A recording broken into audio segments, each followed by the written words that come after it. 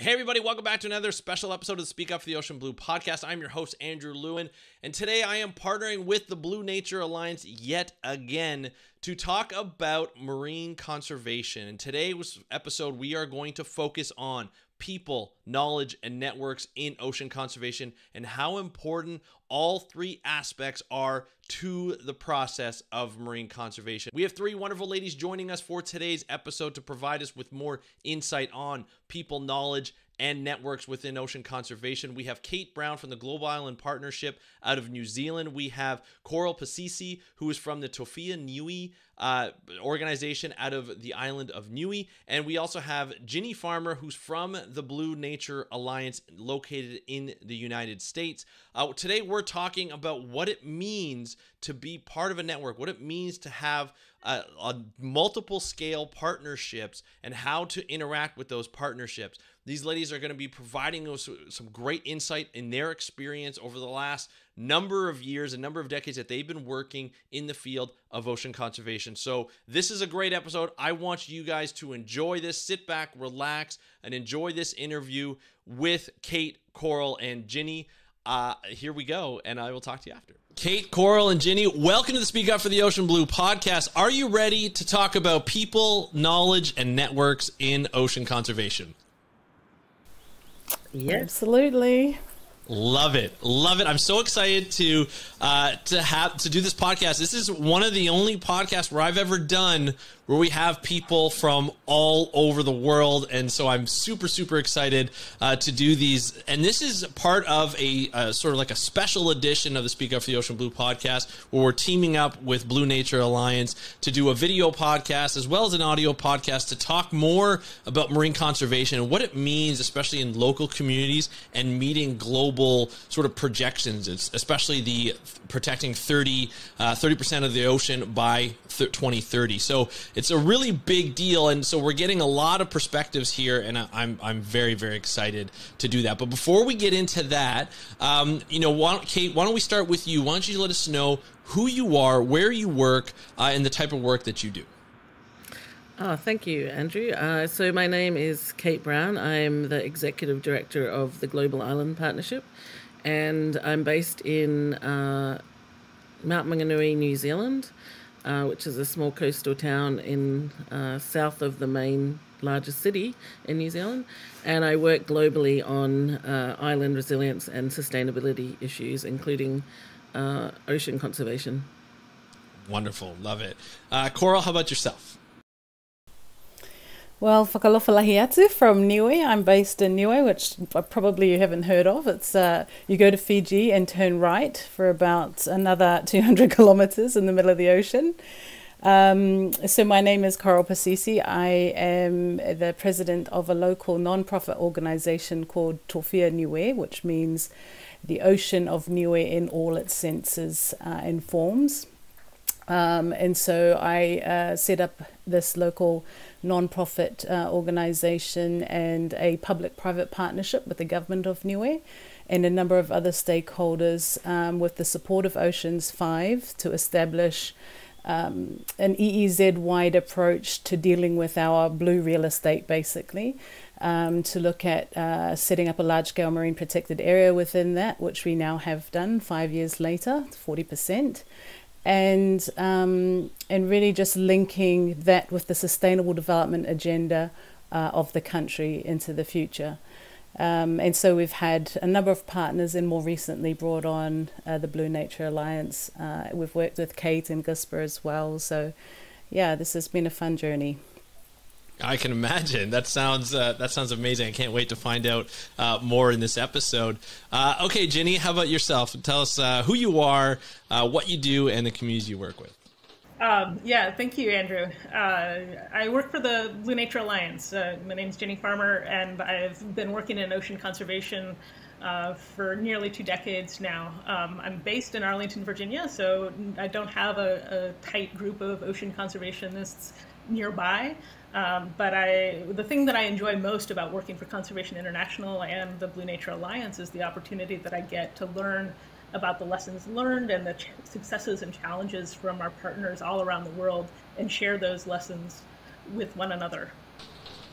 Love it. I love it. There is a lot of experience here in marine conservation and in different parts of the world. And I can't wait to sort of dive in to finding out more about each and every one of you and the work that you do. What I find interesting about ocean conservation is, everybody measures, marine conservation, ocean conservation success in different ways.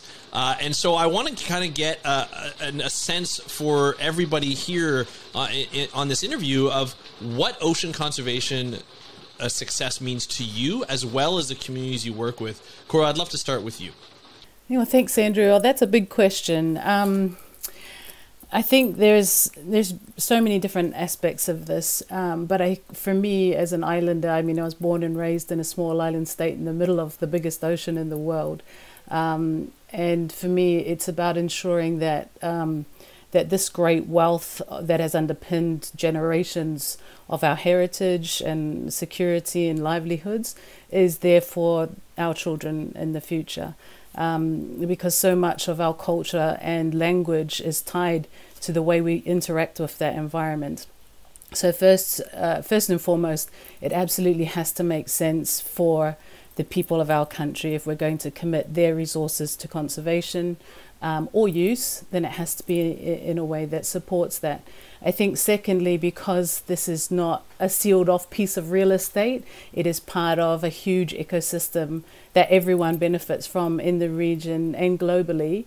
We want to make sure that that whole ethical underpinning of ocean conservation and sustainable use is something that at least people appreciate and understand, so that when we are proposing to use or conserve the ocean space, they understand why we're doing that.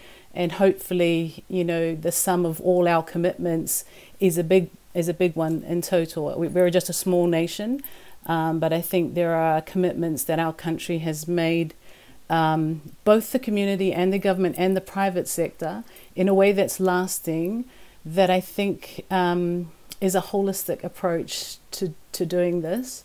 Not as a new concept, actually, something that is actually ingrained in our inherent sense of responsibility to look after the ocean. So I think if you grow policy around those basic fundamentals at any level, including the international level, then it shouldn't be a hard sell 30 by 2030. It should be an organic process that we all engage and support.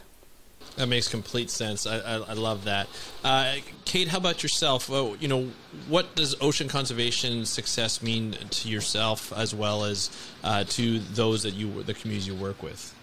Yeah, I work all over the world, so with a very diverse set of both people, so from island leaders to often local communities or organizations that work with them, but also in countries that we would call developing and also developed countries.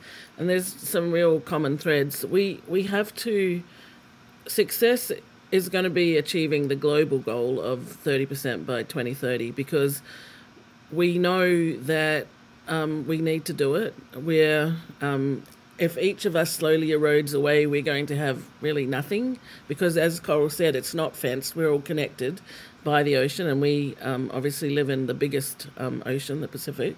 And then I think we have to thread a careful road between kind of these big lofty global goals, which we can think are like, how am I going to achieve that, to what it means for someone in an island context or at a local community who are still interacting daily with the ocean. It's really different for them than it is for kind of people like me who used to live in Washington, D.C.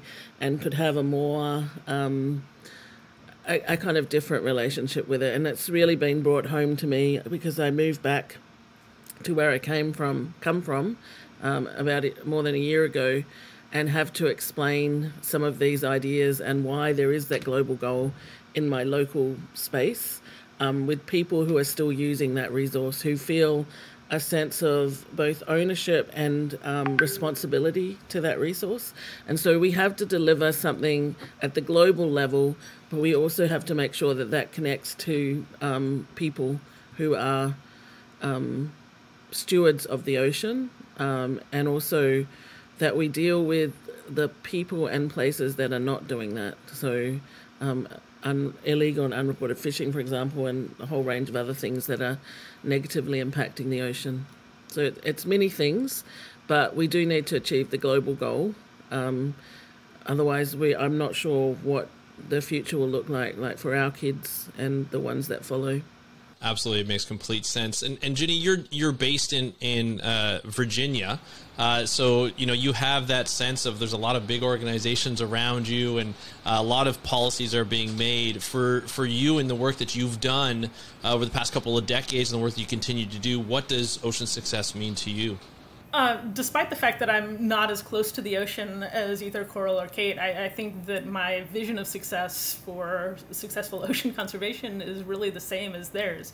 I think it needs to be achieved at a global scale, but it can only be achieved at a global scale if it's locally driven and it derives benefits to local coastal communities. And I think that it really can benefit local coastal communities if it's done well. Fantastic. Now, what's interesting, we talk about these global sort of goals. What I want to know is how, and Kate, we can start with you in terms of how do you work with and understand and interpret the work towards those global conservation goals set by United Nations. For example, Kate, you work with a broad spectrum of people, from presidents to local communities. How do you get different types of people from so many different places to work for that global goal?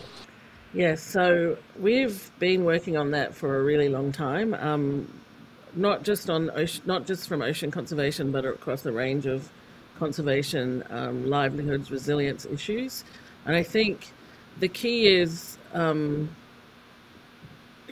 working together on the things that you can agree on and not getting obsessed with where you don't agree with people. I think ocean conservation in particular is an area that needs people to work in partnership, because otherwise we're going to do lots of very similar things all over the place and really not have that much impact.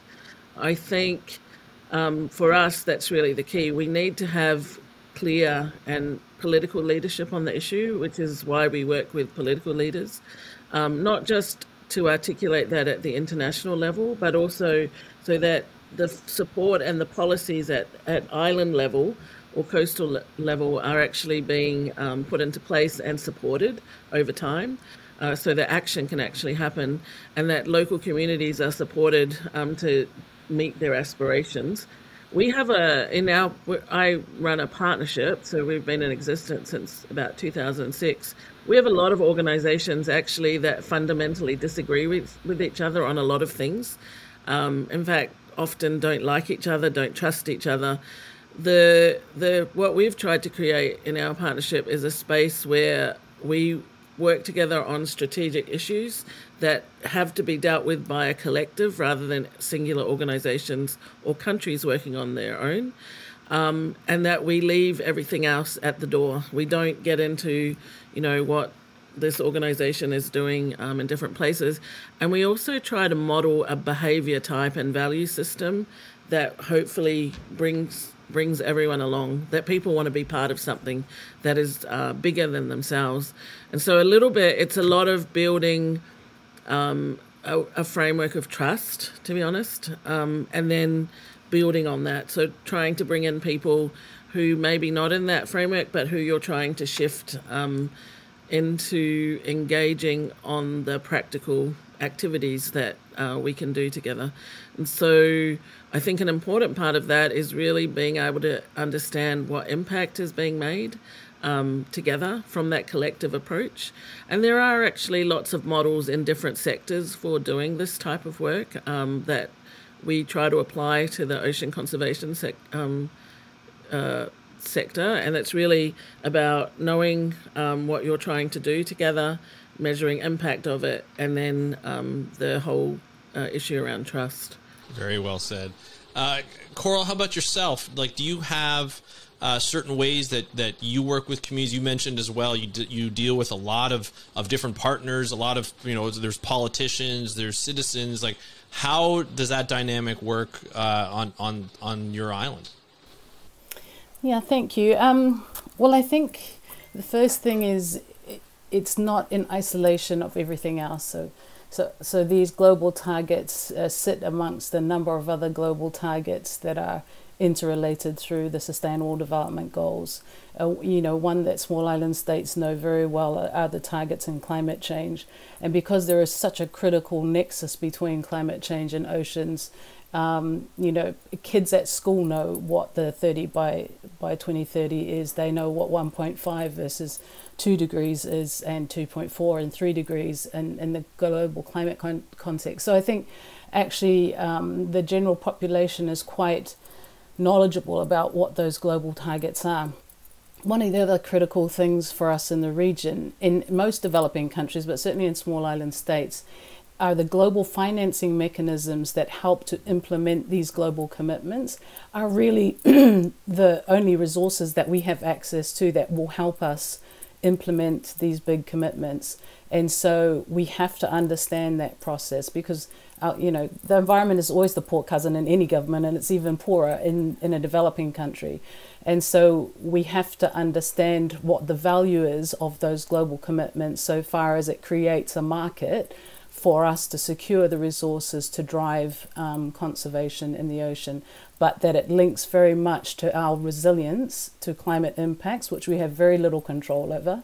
So I look at the ocean and climate change conventions and agreements as two sides of a coin that only have value if you actually bring them together. So we can, as small island states, we can make a big difference in the resilience of the ocean, because we can make commitments in that space and we have the jurisdiction to enforce those.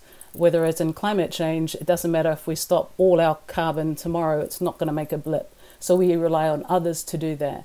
So I think there is a level of, we will stand the moral ground on oceans because we can do it, and we have to show the integrity that is a real commitment. And at the same time, we use that globally to say, this is why we're doing this, because it makes sense for us. But it also means that this global commitment to the global environment means that bigger countries have to step up and also do the same. Because if we do this and no one changes their behavior in climate change, then there's no point, because our protection of that ocean is not going to stop acidification from carbon dioxide of larger nations. So I think that there is a good understanding actually from all levels of the community of that value. But also I think it gives a sense of pride, because Niueans say, oh, so the globe has set a target of 30 by 2030 and we've already got 40% of our EEZ now. So that's fantastic. We're a small country, we don't stand out very much globally, but that's a pretty cool thing for our little people in schools to be able to say, actually, we can hold our own on the global stage, even though we're little.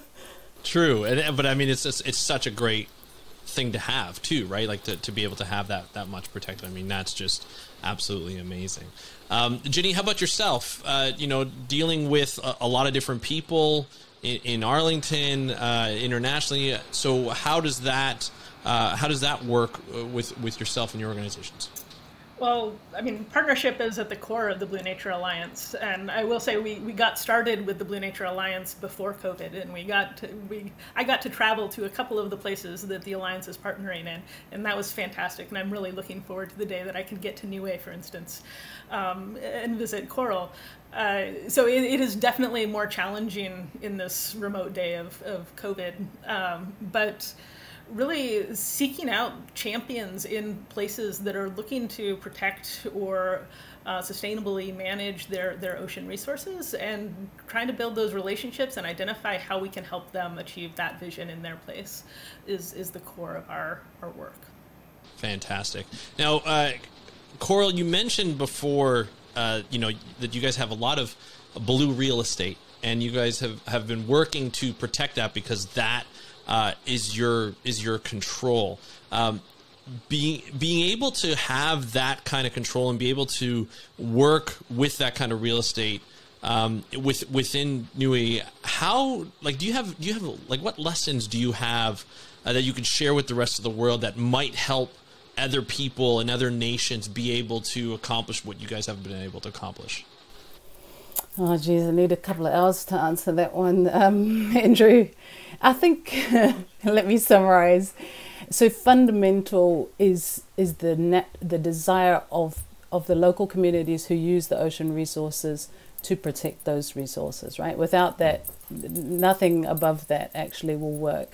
So ensuring that you've got that from the communities that are part of that ocean's resource, the private sector who uses it for a living, the government who rents space for fishing, commercial fishing and whatnot. And so having the conversations with all those stakeholders before you even embark is really critical. I think the second critical thing is having partners who are flexible and happy for you to drive the agenda, and not coming in with their agenda with such strict approaches to funding that they are driving, the horse are driving the cart rather than the other way around. And so through our process, we've had Oceans 5 has been a fantastic and flexible partner with us. And the other critical part, I think, of the success has been the public-private partnership arrangement that we've had.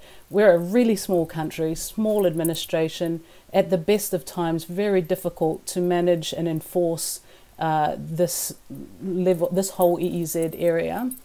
So we have partnerships across the region that look at IUU fishing, for example, monitoring, control and surveillance in general. Then we have partnerships with development partners and donors and non-profit organisations coming together on this common community, country-led effort, and understanding everyone's interest at the beginning and agreeing that we can actually meet everyone's interest has been critical. And I think finally, without showing that we could break even at least, let alone have increased benefits off that conservation pathway, we would not have been able to pursue this. And I, quite frankly, would not have supported it, because I don't think conservation in the context of small island developing states that doesn't generate revenue and benefits to the people of the country will last. And so that has the sustainable financing element of that has been a very important part of building this whole effort to be a sustainable commitment for the long term. So we never embarked on this looking at locking up for a little period of time. We looked at how do we put in place a revenue generation mechanism that will allow for the certainty and the true value of this long-term commitment. And so we've built our sustainable financing mechanism around at least a 40-year period, which we feel makes it worthwhile as an investment. As you know, conservation, you can't lock up for 1 year and expect that that's actually going to be useful. It needs to be much longer term. Absolutely, it makes complete sense. Kate, how about yourself? The community within where you work within, what kind of lessons do you think you could help, teach other nations from the experience? Yeah, in fact, our partnership focuses a lot on that, and we're working very specifically with the Blue Nature Alliance as well to think through what are some of the good examples that are happening both within sites that the Blue Nature Alliance is involved in, but also in other places within our network. So we have a huge network of islands and organisations that work on islands on these issues who have been trialling different things for years. So I think the key, we have this idea called bright spots, which is really things that can work and can be scaled and replicated. And very much the idea of what is a bright spot is locally derived. So for Niue, it will be what makes sense for Niue, and something that we can take out to the rest of the world. And that's really a lot of what our partnership does, the Global Island Partnership, and how we're working with Blue Nature Alliance, because I think the idea of no man as an island, quite often islands are islands, and we need to kind of take what is working and also the challenges and share them. And because we find that it both inspires people to think that maybe the thing that they're doing actually isn't such a crazy idea. It shows that particularly around issues of political leadership, that where countries have real courage to kind of do something like what Niue's done, other islands and other places can think we could also do that. Like someone's actually done it first, or we could do more. It can be we want to beat Niue's, whatever Niue's doing, and we can do more of it. So what we need to do is provide the platform for that to happen. And then, at a very local level, there's all of this work, I think, is really about people.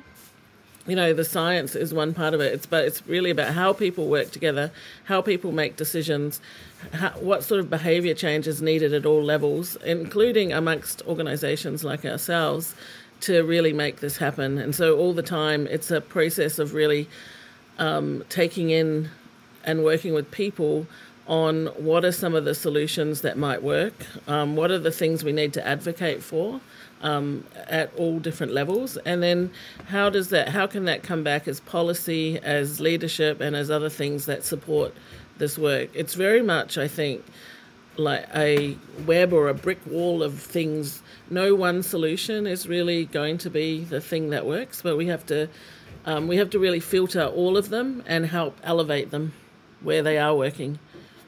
Yeah, it makes everything you guys are saying makes such complete sense. I think this is really valuable for a lot of people who are either just starting or sort of in that process and maybe hitting some barriers. So I think that's really great.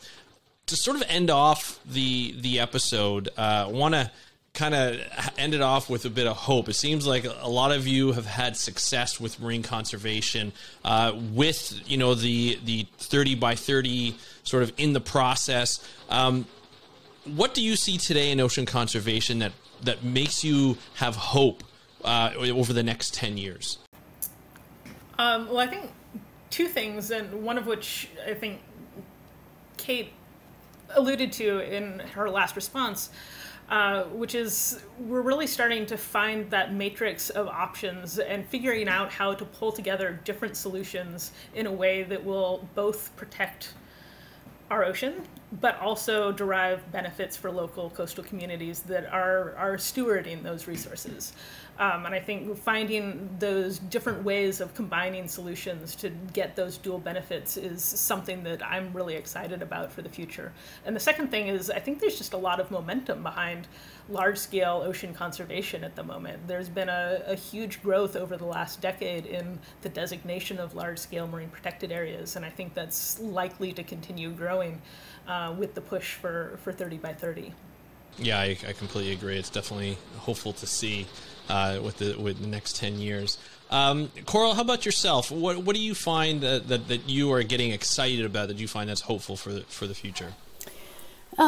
Well, in true island fashion, let me start with a downer first. COVID-19 has actually threatened the ocean conservation space considerably in the last year and a half. We were already on a really significant ramp up of conservation commitments across the Pacific region since around 2010, when our leaders started a process called the Oceanscape Framework, where they called on everyone to commit conservation as part of the larger use of ocean resources. And I think what the challenge that I've seen is, it's always there's a short-term economic gain to be had by harvesting ocean resources to overcome what is a very significant debt level rising in small island states across the Pacific. To answer your question about what gives me hope in that space is despite that challenge, despite now countries being mortgaged to the hilt in trying to provide funding for schools and healthcare and those critical things, our leaders are still standing up strong, calling on the international community to make commitments in ocean conservation and global environmental integrity, and again on the ramp of climate change, make those commitments critically now, because we have no more time. We pretty much have run out of time in the climate change space, and so we're throwing everything at this now. And so if leaders are making those commitments because they know that the global environment, as the global environment is degrading, every unit of conservation on the ocean is increasing in value, is increasing in importance to counter that. And so I think our leaders and our communities understand that, and I think they can't always see their ability to affect global change on big things like climate change and ocean acidification, but they can see that if they protect this little area or this bigger area within their countries, EEZ, then that is actually going to make a small difference. And that collective small differences, from the Pacific perspective, where we have 30% of the world's EEZs, actually, even though we're small island states, collectively we can make a big difference.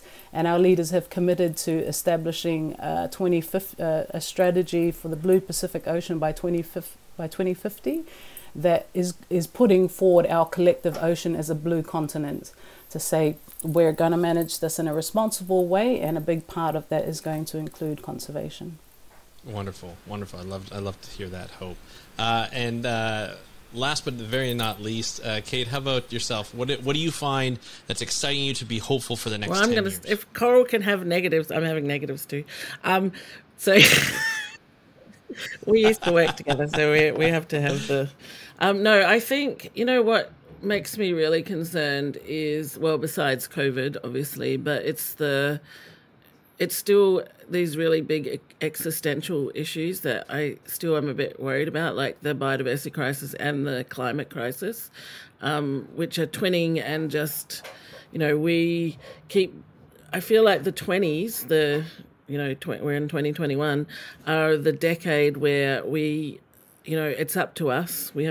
It's up to us to do something. I have never felt that more keenly than I do right now. But to flip that over, I think there's been some things that have happened that do give me a lot of hope. And I also think that I tend to be a glass half full person anyway. But, things like what Coral was talking about with the Pacific Island leaders, like that coming together and continuing that momentum is really important, and we need it from everyone. I think that there's that conservation itself, not just ocean conservation, but conservation itself is transformed in the time that I've been working in or working alongside the sector. So, 20 or 25 years ago, conservation organisations would come and do projects in places and, help those community people and do their thing. Now, and you see it very much in the Blue Nature Alliance, it's consulting with what those local people actually want and seeing whether they're a good fit and actually trying to do something that makes sense in that way. So you move away from this kind of short-term project-driven support for conservation to kind of long-term transformation. And I think when we can do more transformative conservation, which requires us and those who are in conservation organisations to transform how we work, really important. I think the ocean conservation space is one that needs partnership more than almost anywhere. And I think one of the reasons why I've been saying all over the place that I don't think that we achieved the goals of the meager goals we had before the 30 by 2030 is because organisations were doing their own thing, big things, but big things on their own. Big things with lots of money. That's not necessarily, I think, how we're going to achieve transformative change. And then finally, I think in the time also that I've been working in conservation, and it kind of links up to an earlier point I just made, is the recognition of the critical leadership and value of Indigenous and local communities in this space. That is transformed. It's really different. And so I think we need to have more of that. We need to have more of what is quite difficult because you're talking about lots of different people, but it's the thing I think that gives me great hope is the potential role and the actual current role of Indigenous and local communities in this big transformation. I love it. This has been absolutely amazing. It's great to see that hope. Of course, it always comes with some kind of downer at some point, but that's just the way we live, and that's why we need that hope, and that's why it's always great to have that in the future. I do agree that collaboration is the key. I see that we're starting to see that more and more, and over the next 10 years, I think we're going to see a definite payoff, especially with this 30% by 2030. So, ladies, this has been such a treat for us for me to have you on the podcast and be a part of this. I really appreciate you taking some time out of your busy day and the work that you do to come on and tell us about the work that you're doing, what you're hoping to see in the future, and sort of the lessons learned that you've gone through your experience. And again, I just want to thank you so much for doing all this, and look forward to having you back on and hearing more stories and more successes, and sharing some more of your experiences in the future. So thank you so much. Thank you, Andrew. Thank and you, nice Andrew. to see you again, Kate and Ginny. Yeah, you too, Coral and Ginny. Thank you so much for joining us, Kate, Coral, and Ginny, on the Speak Up for the Ocean Blue podcast. This is a special edition with the Blue Nature Alliance. And I'll tell you, there are, again, a lot of gems in this. It's so wonderful to be able to learn from the experience of all three of these ladies, and they bring so much experience and from multiple scales and multiple places around the world. I think this is really great to be able to have these types of conversations. And I implore you to put in the comments below, what you think of this conversation, what you think of this interview, and how you, if you work in marine conservation, how you use people knowledge and and networks into marine conservation. Love to hear what you think about this episode and what your experiences bring to the table. It's always great to hear from various people. So thank you so much for joining us today. If you want to have more information, go to bluenaturealliance.org. The link will be in the description below.